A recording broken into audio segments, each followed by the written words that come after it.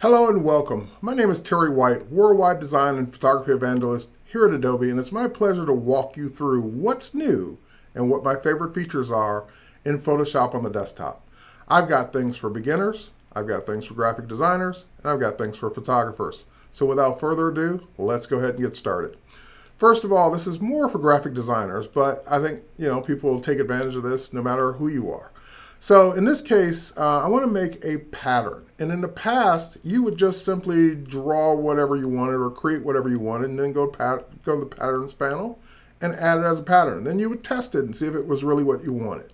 Well, now you no longer have to go through that trial and error because there's a brand new pattern preview.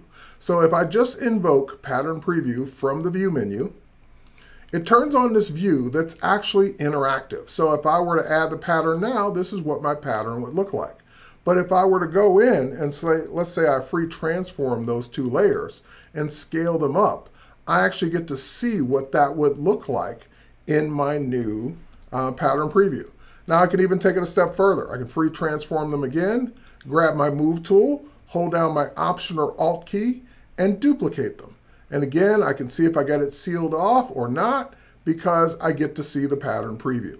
Now, if all I wanted to do was create stripes, I'd be done, but I want a little bit more than that. So I'm going to free transform one more time, Command T, PC Control T, and I'm going to right click and I'm just going to say flip horizontal. When I say flip horizontal, that gives me that pattern that I was envisioning. And as you can see, it's a seamless pattern. So no matter how much I scale it out, I get the pattern that I was looking for.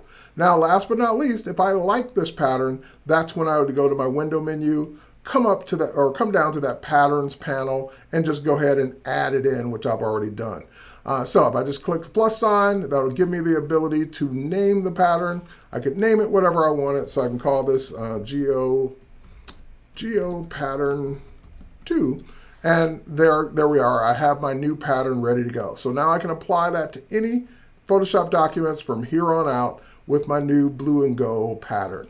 All right, so next up, this is for my beginners out there. Now, in the past, you had the ability to go to Photoshop's search capabilities and you could search for tutorials. You could type in maybe the name of a tool you're looking for or the name of a filter and it would find it for you. But now it goes much further than that. When I bring up the new Discover panel, what it shows me is the ability to, again, to type in anything I'm looking for. And it will bring up tutorials, it'll find the tools, but it does so much more than that. We still have our hands on tutorials, but now we've got brand new quick actions. I can also see what's new in Photoshop. I can go to the user guide, the support community. I can look for plugins, stock photos and fonts, as well as even Adobe Live content to watch live tutorials to get inspiration. But my favorite feature in all of this is sometimes I want to learn and sometimes I just want Photoshop to do it for me. And that's what these quick actions are. And unlike other tutorials where it's based on the tutorial image, I've got my own photograph here, my own stock photo that I want to work on, and I want to remove this background. Maybe I don't have time to learn that right now, so I just click on Quick Actions, and it shows me the most likely quick actions that I would want to do to a photo like this. Maybe I want to just blur the background. Maybe I want to make it a black and white background. But in this case, I want to remove the background. And again, I can go watch a tutorial on that. If I click Remove Background, it's giving me related content to figure it out. Or I can say, I don't have time for that right now. I just want you to do it. So when I click Apply, it actually does everything it needs to do in Photoshop to remove that background. And if it wasn't good enough, if there was still some background maybe in the hair that I need to get rid of, then I can actually go to Refine Edge and or Select and Mask using the Refine tools and do that. And it's even pointing to the select menu in the upper left corner there where I would find it if I wanted to continue on. So it's still teaching me along the way. So that is the new Discover panel. Click the magnifying glass to learn, engage, and have it do things for you with those new quick actions. Now, let's go to our next thing.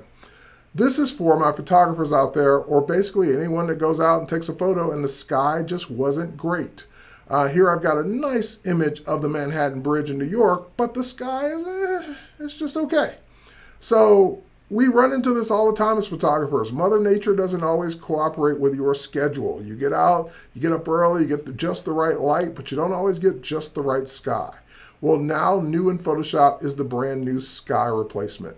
So now I can just go up to my edit menu and come down to the brand new sky replacement. Sky replacement's based on either the skies that are built into Photoshop, which we give you quite a few, or your own images. Skies you've captured for years can be used. So when I bring this up, it defaults to a sky that's kind of, I don't know, gray skies with clouds, and that could be okay.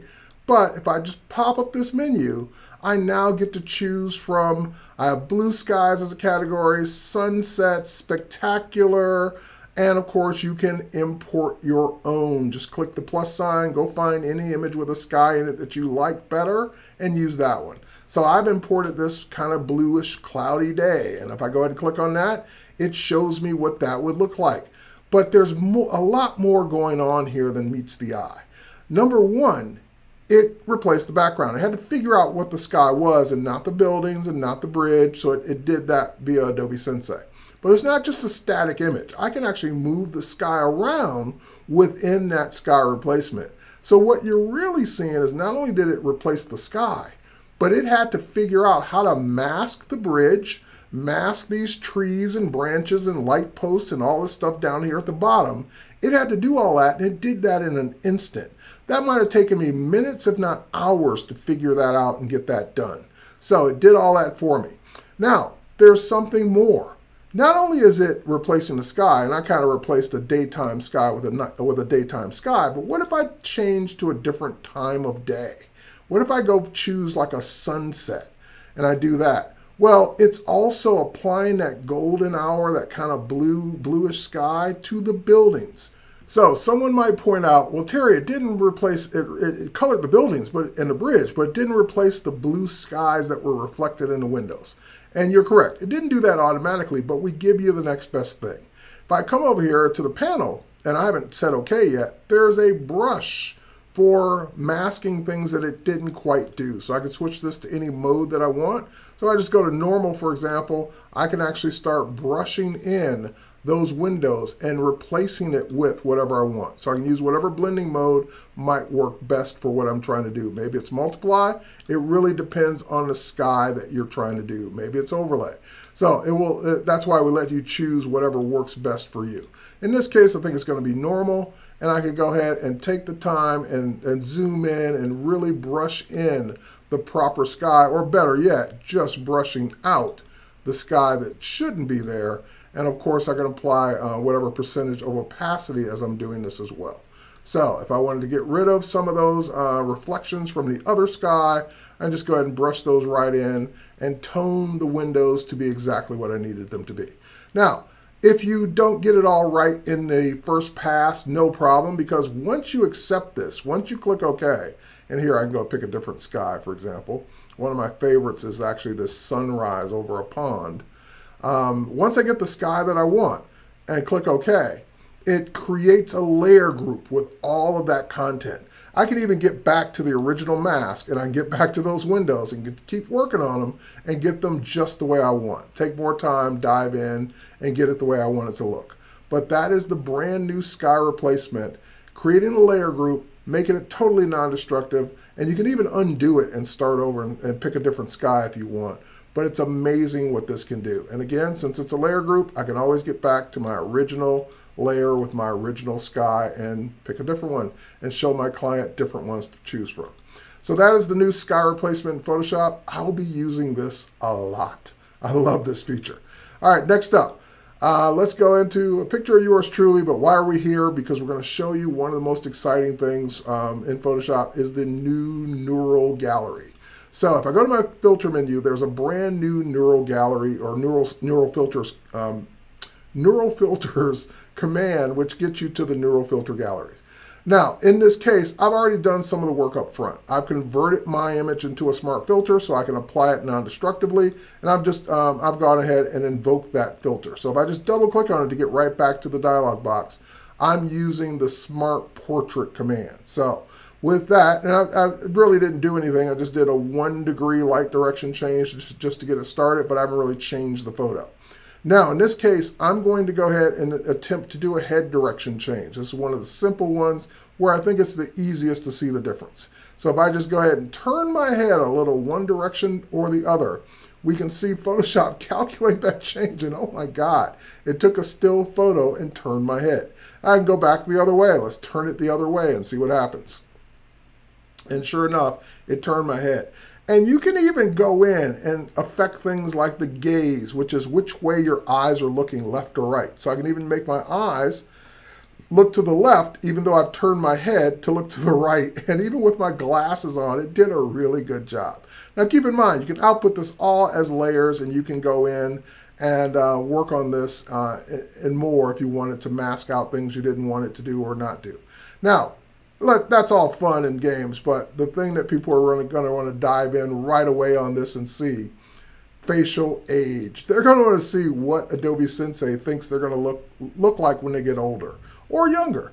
So in this case, I'm going to go ahead and crank up the age because I'm curious to see what I'll look like in another 10 or 20 years. And there I am. Okay, Adobe Sensei, yay, thank you. I get to keep my hair.